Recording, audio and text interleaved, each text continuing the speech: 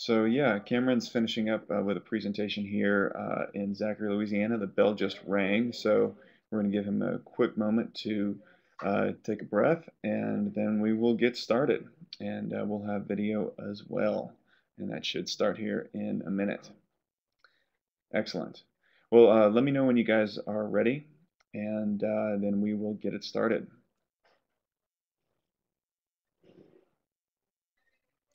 And for questions, just feel free to type those as they come up, and we'll address those. I'll let Cameron kind of do his presentation, and then we can get into the questions afterwards. But just fire away as they're coming up, and we'll attack them. I'm going to go on mute for now, but then let me know when your students are settled, and we should be ready as well.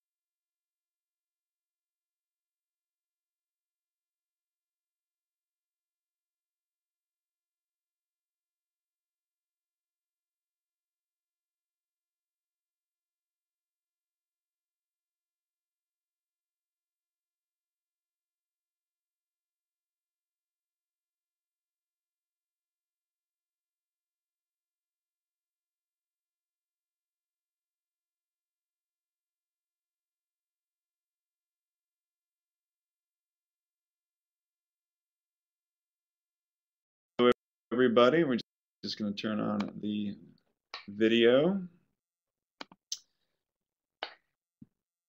Can everybody hear me?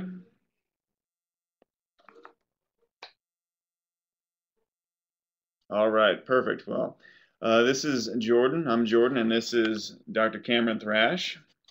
And we are here at Zachary High School. We're in one of the teachers' offices, but we're not in trouble.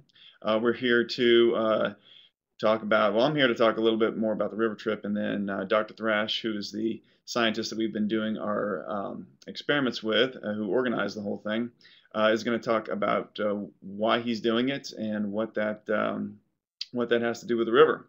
So real quick, last time we saw you all was in person, and that was in Dubuque, and we still had a lot more river to go. We had just passed through lock and dam number 13, so we still had another 13 more locks to go.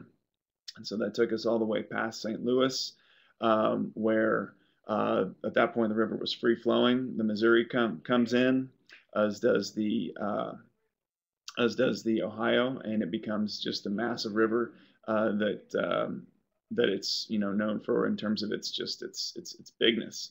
So along the way, we have been basically above and below major tributaries and major cities.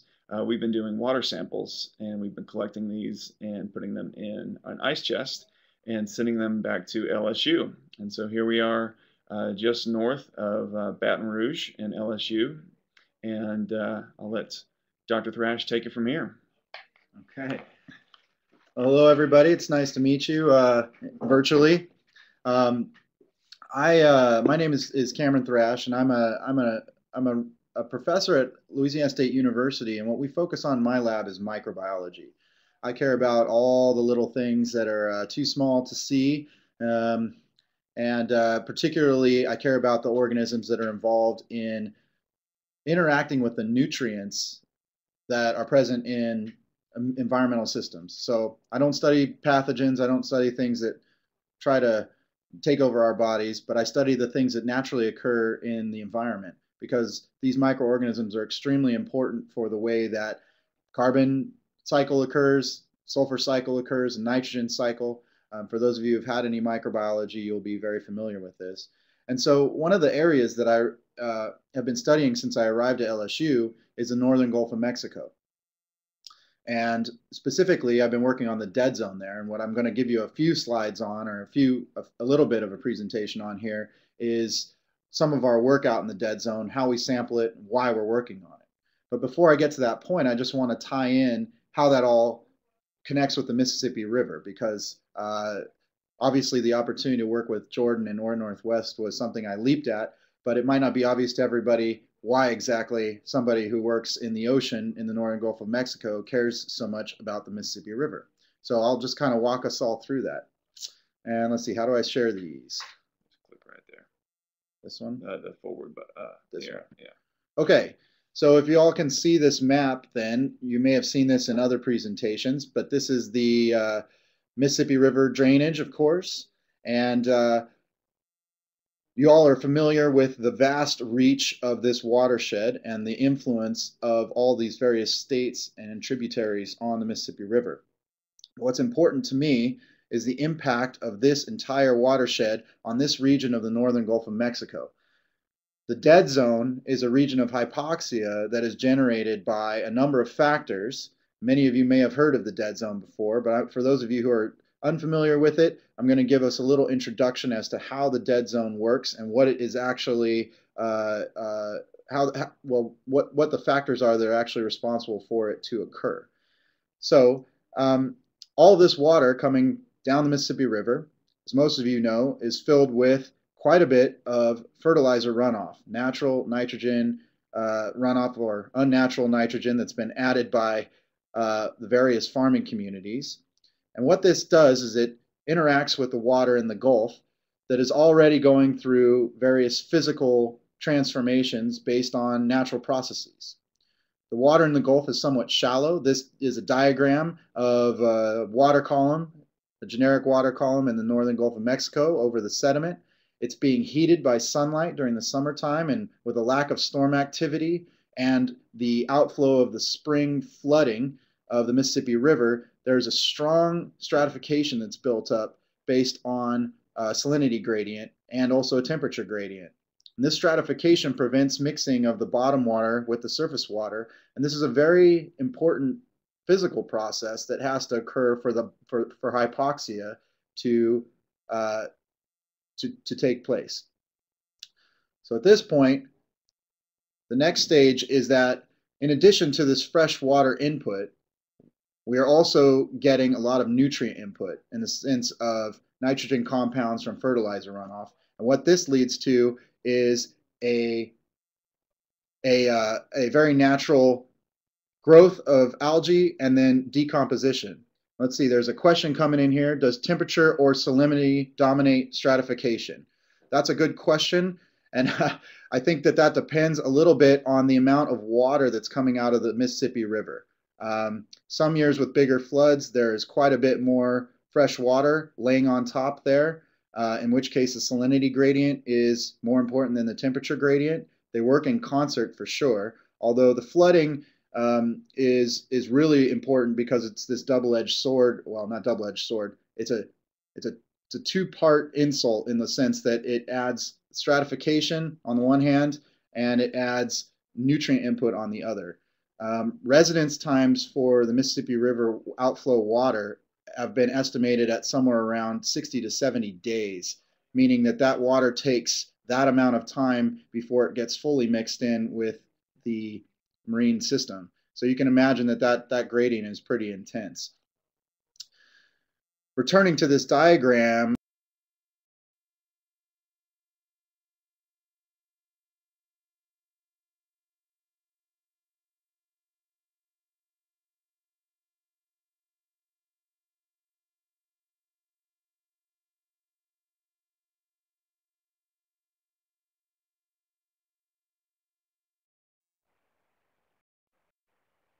audio.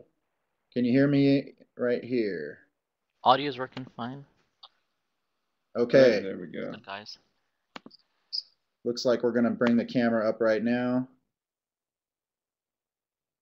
Okay, can you see me now? Hopefully. All good, great. Thanks, you guys. Okay, thanks for your patience on that one. Natural algae blooming in response to nutrient input. These guys are fixing CO2, of course, turning that into dissolved organic carbon, turning it into biomass, growing, and we have heterotrophic organisms that coexist with them that are using that secreted DOC, the DOC from these organisms, and the oxygen in the water to make a living. And the natural flow of this is that when you start seeing decomposition of these organisms, they start sinking to the bottom, the DOC that is secreted leaks out. In the presence of that stratification, you can get very strong oxygen drawdown by these heterotrophic organisms that are respiring the oxygen. And because there's no mixing with the atmosphere due to that stratification, we see oxygen drawdown that gets critical in some cases. And we call hypoxia anything that's below 2 milligrams per liter because that's what affects demersal fish, crabs, shellfish. Things that need oxygen will swim away when it is that bad. You will frequently see crabs on the surface and all kinds of various creatures that normally would be living on the bottom swimming around at the top trying to get air. So going back to this larger diagram, I wanted to go through a little bit of our sampling process just so you can see some of the work that we're doing in the northern Gulf of Mexico. This is an example of the various transects that we use during the summer shelf-wide cruises where we measure the hypoxia. You can see there's several different transects, and we patrol those in a sort of a stepwise fashion. And at each step, we stop and we take readings with CTD. We do a variety of sampling at that particular place, at those points. This is the RV Pelican. That's the ship that's based out of Cocodrie, Louisiana, out of the Lumcon facility there, and that's the ship that we use. And here you can see our cruise path in red from one of the shelf-wide cruises. And this takes us about a week to cover that territory from Louisiana to Texas.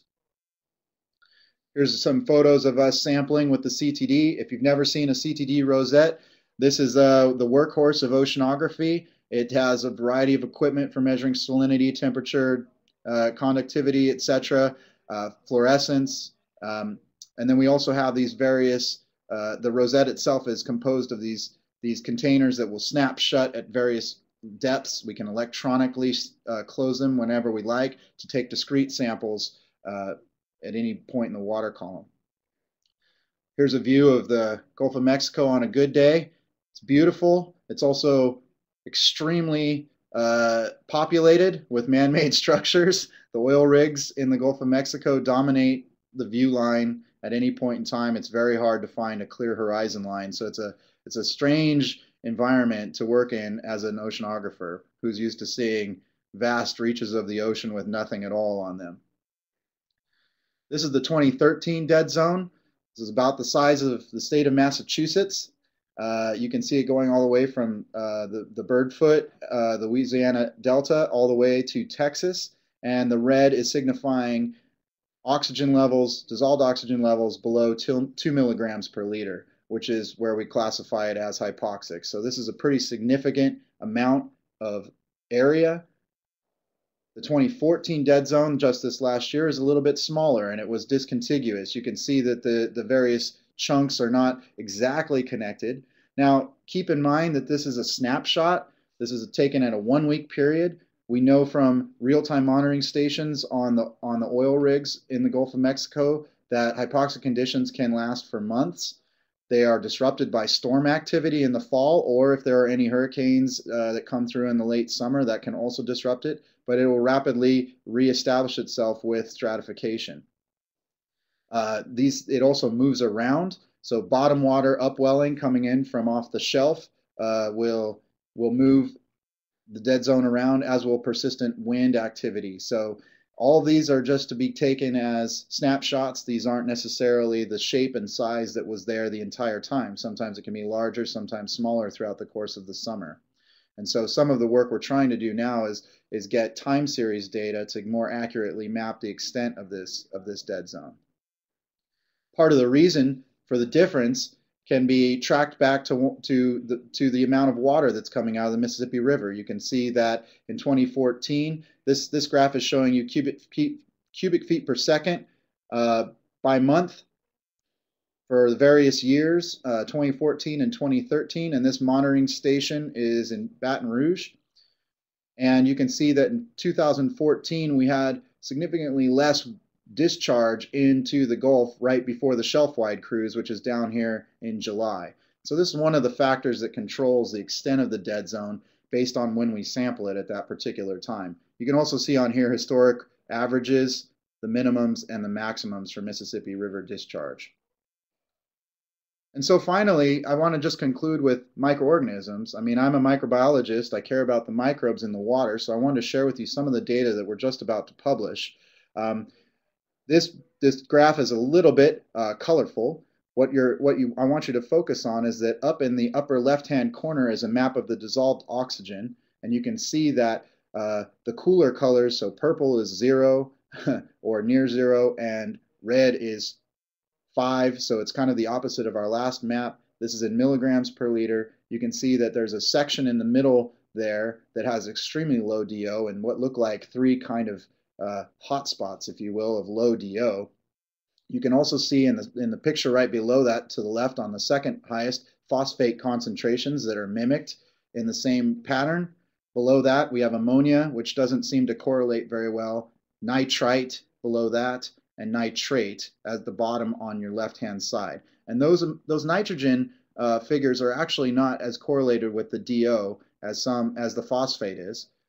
But what's important here is that if we go to the right, we're starting to look at microorganismic data.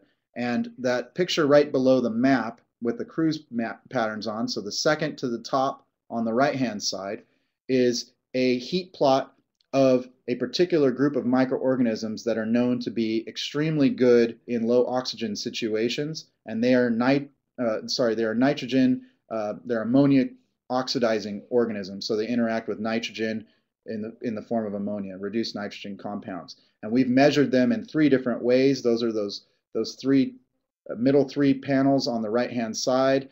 They seem to correlate directly, no matter how we measure them, either using 16S rRNA gene information or functional gene information from their genomes. We can detect them at high levels and directly correlate with low DO and increased phosphate, actually. And then in the very bottom right-hand corner is a second most abundant group of microorganisms in the dead zone. Both of these are members of the archaea.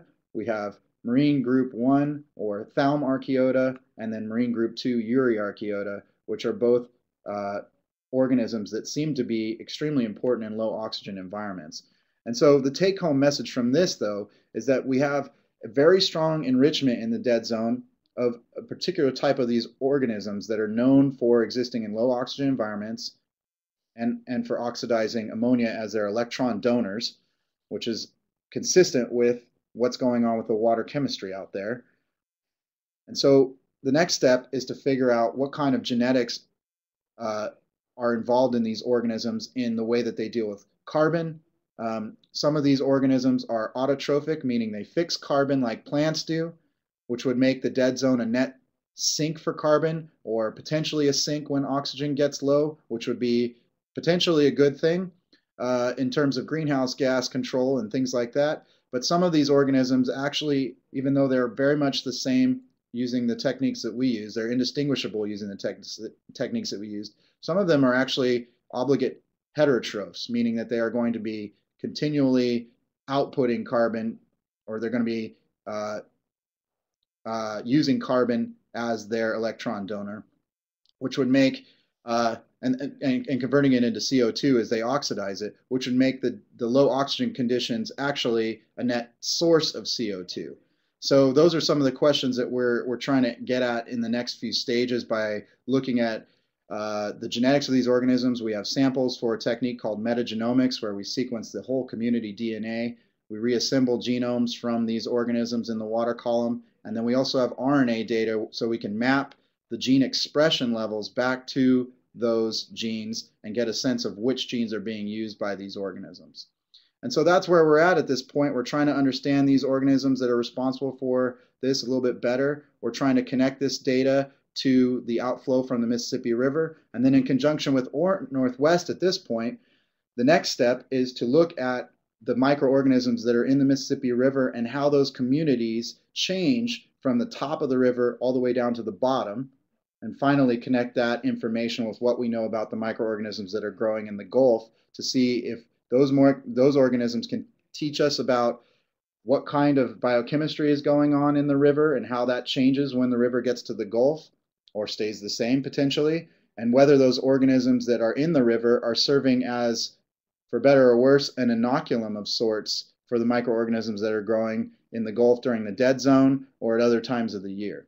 So it's a big, highly connected survey covering lots of space, and importantly, we would never have been able to do it without citizen scientists like Northwest, who are willing to take on these crazy adventures and learn a little bit of sampling from scientists like us and work together. So we're really excited about the future of this project. Yeah, thank you very much, Cameron. Let's see if we can both get in there. Yeah. Yeah, I think that at least for us, we kind of feel a little bit like trained monkeys, which I think is okay, and I think that's an important thing to take away with it. As a citizen scientist, it's to be able to help out scientists like Dr. Thrash on a higher level. You can go out there and you can be really empowered to go out there and learn what is some relatively simple sampling techniques, and go out there and get data that is pretty labor intensive, but it's if you can combine it with stuff that you already like to do, that it can become, just makes that all the more valuable. I mean, we want people to get out on the river. I mean, a lot is asked of the Mississippi River. It's asked to be a playground, a fishery. Commerce moves up and down it, and so it's just really important to look after it in that sense. And if you can combine activities on there, such as industry with science and pleasure with a little bit of science, then we can figure out how to master it a little bit better. And as long as humans are going to be here in North America, we're going to be working with the Mississippi, and just the greater knowledge that we can all use to to get together is just going to help us do that. Does anybody have any questions? Yeah, shoot away. Go for it.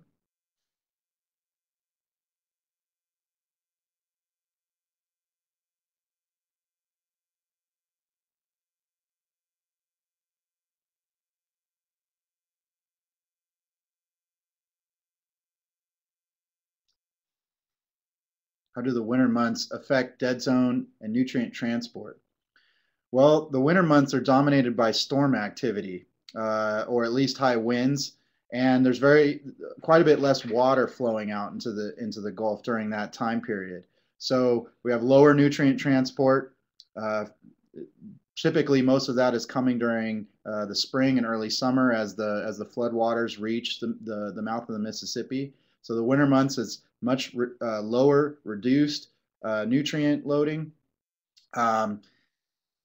So there really isn't a dead zone during that period of time. This is what we call a seasonally reoccurring dead zone, or seasonal hypoxia. So it cycles, it shows up, and then it goes away. Now this question, how much or what effect does the BP oil spill have on the dead zone? Now this is a very interesting question, and I think that the safest answer is we have no idea. This type of activity showed a dramatic response from microorganisms. The oil that became present from that spill was rapidly degraded. Not all of it. They're finding that quite a bit of the oil that was unaccounted for is sitting down there on the bottom, and it's complexed in the sediment and some things like this. But a lot of the oil was metabolized by microorganisms. You can imagine that in circumstances like that, the carbon content of the water is extremely high.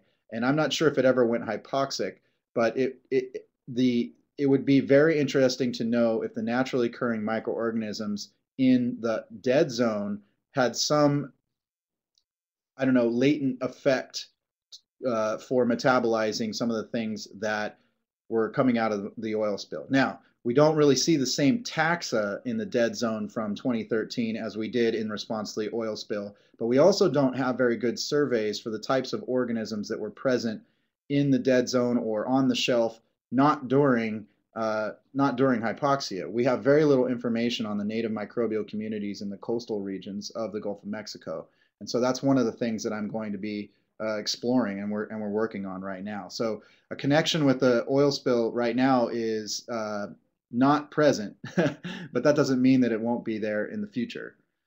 Okay, so let's see if we can knock out a few more of these. So phosphate has more effect on the dead zone microorganisms than nitrogen. I don't think so. I think that nitrogen's driving it, but what you see is that some of these organisms have very different. Well, first of all, the organisms that are blooming and causing the DOC increases are the ones that are responding to nitrogen the most. The organisms then that are chewing on the carbon might not necessarily be in lockstep with the nitrogen at that stage. So you're one step away at that point. Phosphate can be released by the organisms that are growing rapidly, and that might be the reason why we see a correlation with the DO and the phosphate. The other thing is these organisms that are oxidizing the ammonia compounds anyway have extremely low Km values in the enzymes they use to oxidize it, which means that at high levels, there may not be a strong correlation. And the organisms only need a very small amount of ammonium to grow and to use as an electron donor. So once you get over that Km threshold, you might not see a correlation between ammonium and those Thalmarchiota. Okay, primary culprit for the dead zone, phosphates or nitrogen. High phosphate, yes. Low nitrates, yes. Again, the problem in my data that I'm showing you here is that this is after the dead zone has been established. So we don't want to take away too much from trying to look at that information and correlate it back to or estimate some kind of a cause from this information. One of the things we really have to do better is look at the establishment of hypoxia and the way that microorganisms are responding to nutrient input at that point, rather than just what this data shows you is what the nutrients look like after the dead zone has been established. So just keep that in mind, that we're looking at a pattern way after the main cause of this system has already had its effects. how will the Or Northwest samples be used? Well, they're taking water chemistry data and they're filtering water as well for microbial genomic analysis. So what we're doing is we're taking filters that Or Northwest has collected for us from the entire length of the Mississippi River, and we're extracting DNA from those filters, and then we are using that to help us identify the microbial communities that are present in the water column. And then we're going to be correlating that to the water chemistry data and all else that is known about those particular types of microorganisms, water chemistry in other river and lake systems. Let's see. Okay, so let's see. The coolest thing that I've seen on the trip. That's a really tough one. I think that each section of the river has something that's just been absolutely fascinating to me. And I mean, up in Dubuque, that was kind of the tail end of those wonderful 500-foot bluffs, and that was a really unexpected part of the river that I was really enthralled with. But once the river comes down past the Ohio, it just keeps getting bigger and bigger, and down here the features are just so big in terms of how big these these sandbars are, how wide the bends are, and on previous we've shown some pictures on the upper part of the river where you see it zigzag and make all these cutoffs in Oxbow lakes, and you come down here and Oxbow lakes are huge features. You get sandbars that are so big that when the wind blows across them, it creates a sandstorm. And these turns in the river become 5 miles long. And so I think that it's just been, I don't know. I think the coolest thing has probably been just how easy the camping is out here. It's a really easy area. You just start looking for a campsite about every half hour before you need it, and one appears, and they're fantastic. I guess we're not quite at the mouth yet, but we are getting into the point where the Atchafalaya starts to spread out, and you get instead of tributaries, distributaries, and the river is widening open.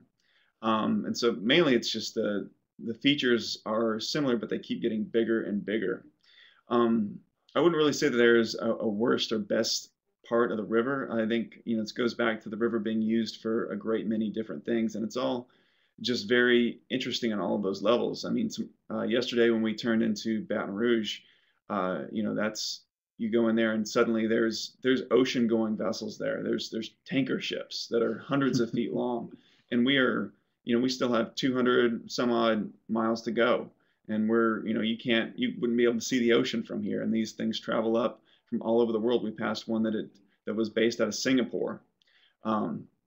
And all of it's fascinating right up there too, from the bottom to the top. So I wouldn't have to say that I have a favorite, but I feel very lucky to have traveled it as a whole, and I'm really excited to finish it through New Orleans and out into the Gulf. A lot of people have told us that we should hit the Atchafalaya because it's prettier river, and I think that's really subjective. But we wanted to see the river from top to bottom, and I think a big part of that is checking out the part where so much of the river is demanded, which is naturally the last part of the river before it enters the ocean, where you have the ports, and you have a lot of chemical facilities, and just a lot more to manage, as well as that entire watershed is now concentrating to this one point.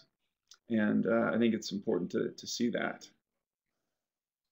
So we have one question here on, will OR data be available online for folks and classes to play with? Absolutely. We're still working on a lot of the chemical data. The microbial data has not yet been processed. We're extracting DNA from the filters, but all the sequencing information will be available once we get it sequenced. So we're very committed to open access, both in the data and in the publications that will result from this.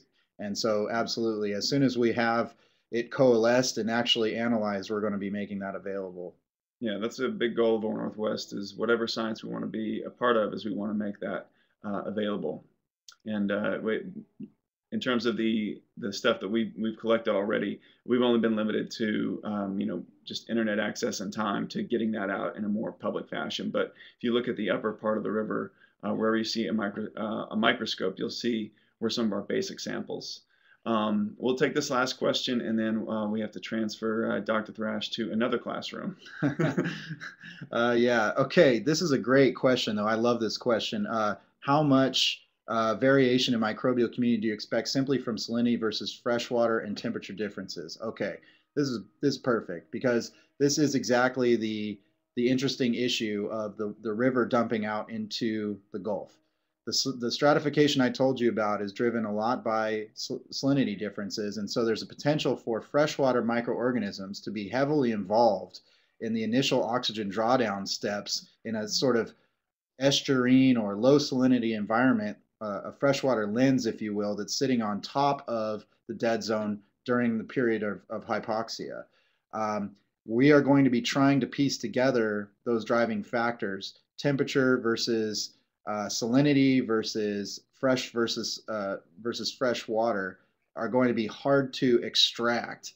But some of the other projects we have going on in my lab, where we're systematically sampling the coast of Louisiana, both in saline, totally saline marine environments and estuarine environments, might help shed some light on which of those differences are just salinity driven as opposed to temperature driven, because we're going to be doing those studies all throughout the year, where the temperature will be varying and the freshwater content will be staying more similar throughout those time periods. So hopefully we'll get at that. It's a great question. There's a lot of complex variables in this whole process, and unfortunately there's, in a good and bad way, not a lot is known. So that gives us a lot to do, but it also means we have not a lot of information to build hypotheses on just yet.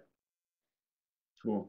Well, I just want to take the time to thank Dr. Thrash of LSU for coming out and being a part of this trip and doing this webinar, as well as the Canadian Wildlife Federation for hosting this. Really appreciate that, Roger. He's the guy down there who's keeping this thing working. And I'm just going to let Dr. Thrash head to the next classroom, and I'll take this last question and we'll say goodbye. Great. Thanks, you guys. It's wonderful getting a chance to talk with you. If anybody wants to ask me more questions, please feel free to email me. My email is thrashc, THRASHC @lsu.edu. Cheers. Thanks, Cameron. Let's see. So has the trip gone as planned? Yeah, I think it has. It's this trip, managing it took about 10 months to plan. Probably, maybe about, I've always had the idea of going down the Mississippi for several years, but we really started reaching out to people here in the Mississippi River Valley last January. And I feel like it really has happened pretty much as I expected, but that's because of a lot of planning went into it. And I think, we want to make this something that's happens year after year with another set of rowers to connect the river from top to bottom. And we learned a lot too. I had a bunch of experienced guys on this trip, and so there were a few sections where we really had to push up to, on the low river, some 60-mile days, and that has been pretty challenging. But we were able to make it. There's people out here who are on the river with human-powered craft. They talk about river time, and it's just because things happen that you don't expect, and that keeps you from showing up where where you say you're going to be. And so we've been able to manage that. It's definitely taken an effort, but we've only had to reschedule 2 events out of about 20 of them. So I'm really pleased with that. Next year, I'm looking forward to a role on shore to help facilitate more events, more webinars like this, where we can just continue working on this model and making it more educational and being able to really splice what we see as the value of adventure in making education a lot more fun and a conduit to learn, because that's what I get out of it, and that's why me and my crew are doing it.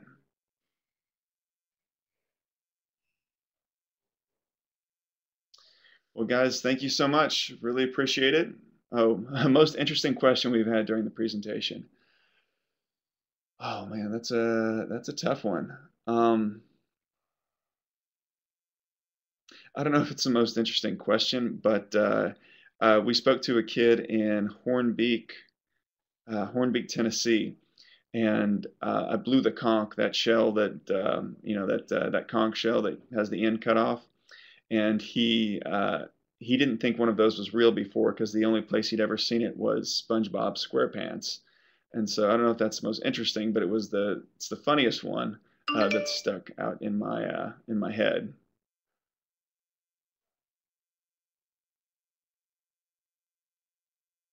Thank you guys so much.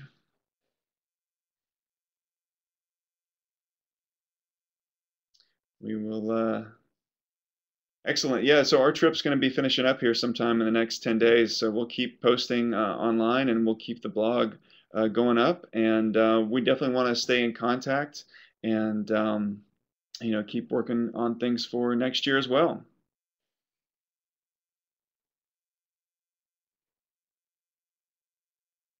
Oh, the temperature, I think it is high 40s. It's been pretty cold down here. Unseasonably cold has been oh wow, it's not that cold, but it is pretty darn cold down here for what we've been dressed as. I'm glad it wasn't that cold when we were there.